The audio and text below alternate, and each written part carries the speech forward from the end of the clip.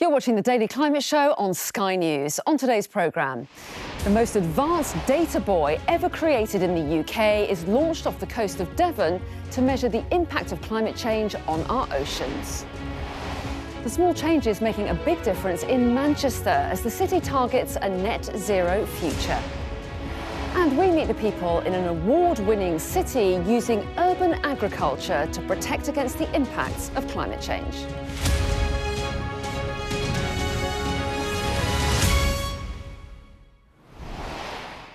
Hello and welcome to the UK's only daily climate news show where we track the changes happening to our world right now and meet those developing the solutions. And coming up, as momentum builds towards the COP26 climate meeting in November, I'll be speaking to former president of the summit, Claire O'Neill, about what might be achieved and whether the UK government is setting a good enough example to the rest of the world. But first, the most advanced autonomous buoy ever created in the UK has been launched off the coast of Devon.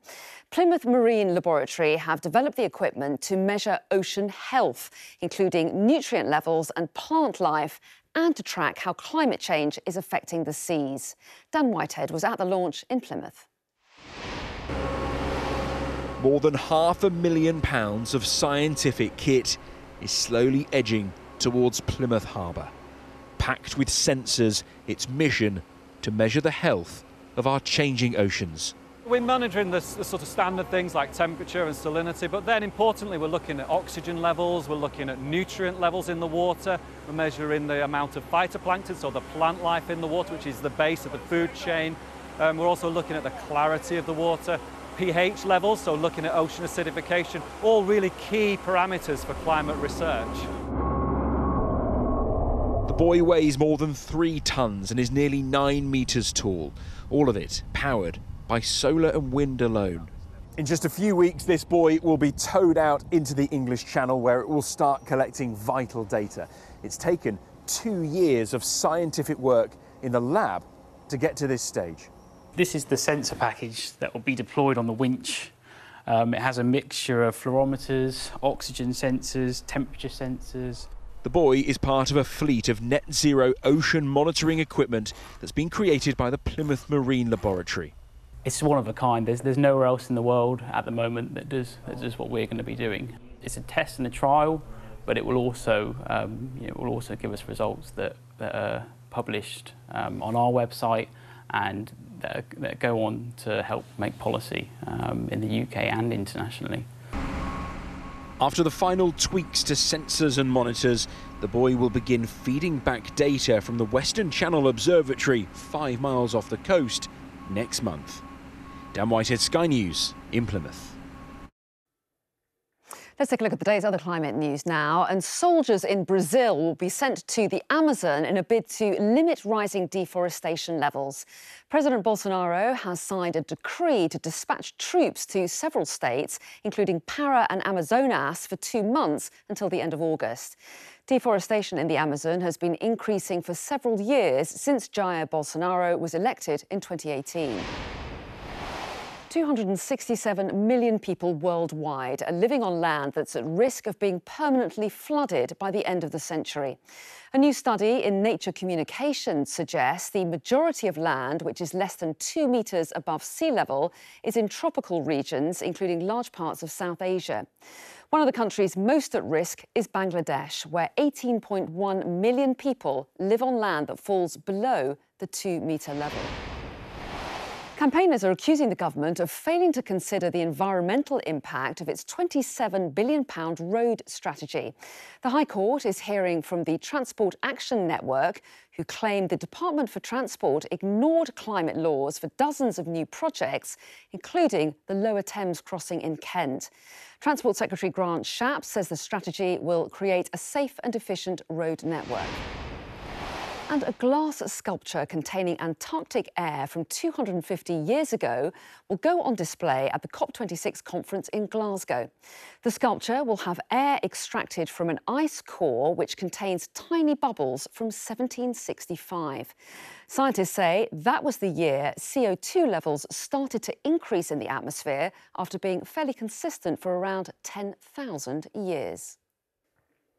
In just over 4 months, the UK will host the most important global climate conference in 6 years. COP26 will take place in Glasgow in November, bringing together world leaders, business chief executives, campaign groups and experts to agree coordinated action to tackle climate change. But with COVID still a priority for countries around the world and increasing controversy about the UK government's green credentials, there are doubts that any significant progress will be made. Well, with me now is Claire O'Neill from the World Business Council for Sustainable Development and former president for the COP26 summit. So welcome to you. And as you used to be president of COP26, I'm really interested to get your perspective over whether COP can be a success, and if it can, what does that success look like? Well, I think it has to be. So, the whole plan for COP26, well before COVID was thought of, was that this was the COP where we had to stop talking and start acting, when the Paris Agreement was supposed to come to life. And one of the reasons I was able to persuade the UK government, of which I should say Boris Johnson was a very keen supporter of the idea to host the COP, was that this was a great way for the UK to show its very green credentials. It will be a success when it happens. We know we've got to do this, no more delay. It'll be a success when we can get as many countries as possible to commit to the sorts of net zero targets that the UK led the world in doing. And it'll be a success if we can get the really big developing emitters, particularly China, India, Russia, and of course the US, who isn't a developing country but is the largest emitter, to be there with very specific both targets and also action plans. Yes, and yet the UK has been criticised by its own climate change advisors for being big on promises, big on those targets, but short on action. So do you think the UK really is leading by example? I do. Look, one of the great things is we can have this conversation because we have a committee on climate change, which very few countries do. It was set up as a sort of independent view of experts. They've been amazing. They give us advice and we accept it. And I know the government will be listening. And it's true that we've set out these incredibly ambitious targets and we don't have the policies to back them up. But I'm confident that we will, if we increase the amount of spending in our whole COVID recovery package to focus on green items, whether it's green infrastructure, green transport, retrofitting or building new low carbon homes. So we've got to back up the policy with the finance, but we have a pretty strong momentum now in the government to make sure that we do deliver on these targets. And you're involved in the push to phase out emissions from coal, aren't you? And I want to just show viewers our real-time power mix. And you can see here that 49% of our energy at the moment is coming from fossil fuels. So just how good a job are we doing? How successful is the UK in reducing its reliance on coal and other fossil fuels?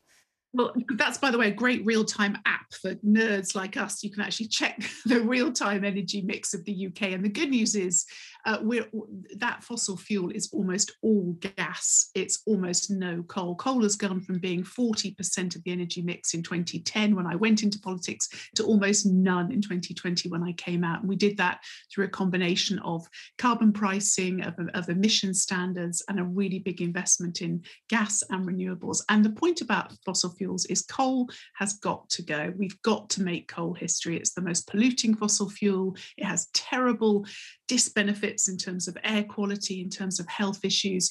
And I set up a thing called the Powering Past Coal Alliance back in 2017, along with my ministerial friend in Canada. And it's become the great sort of action platform for countries, cities, states and companies to commit to phase out coal power by 2030. Claire O'Neill, thanks very much indeed. Thank you.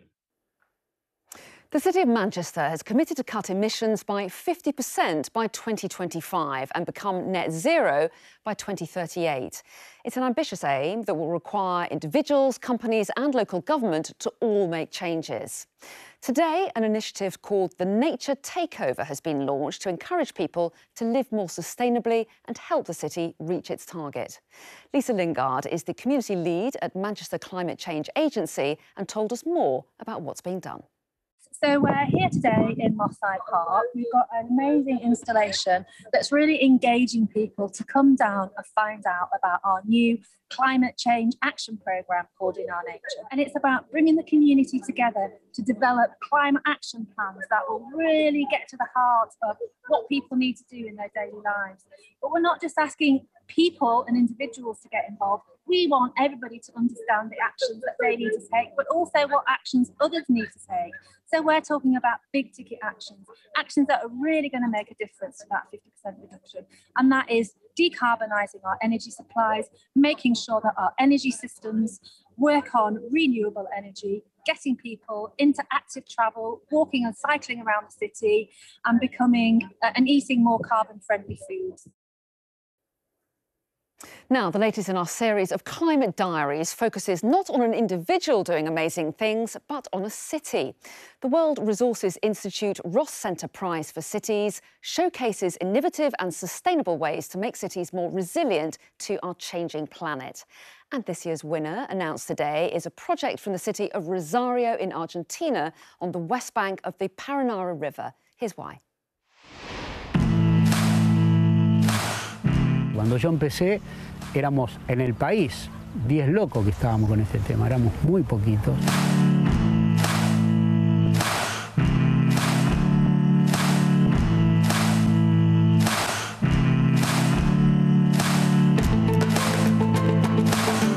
Tenemos ferias, entonces tenemos pedidos de bolsones y entonces llevamos nuestros bolsones.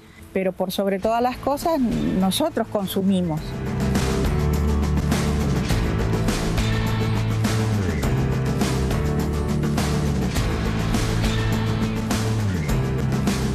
Áreas que pueden moderar el tema del clima por ser áreas que son áreas verdes, áreas que absorben calor y también por la captación que hacen.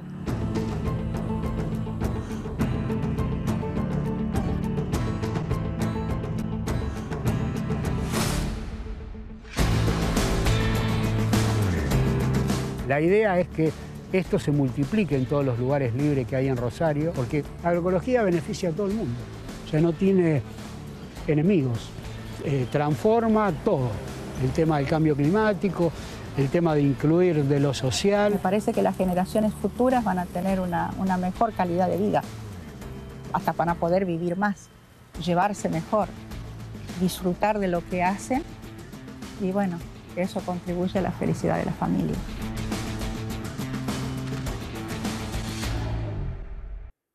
That's everything from us for today. Tomorrow we've got a special edition of the Daily Climate Show. Bangladesh Climate Frontline will report on the impact of climate change in the country, from migration to money, and look at the solutions being developed. That's at the same time tomorrow here on Sky News. See you then.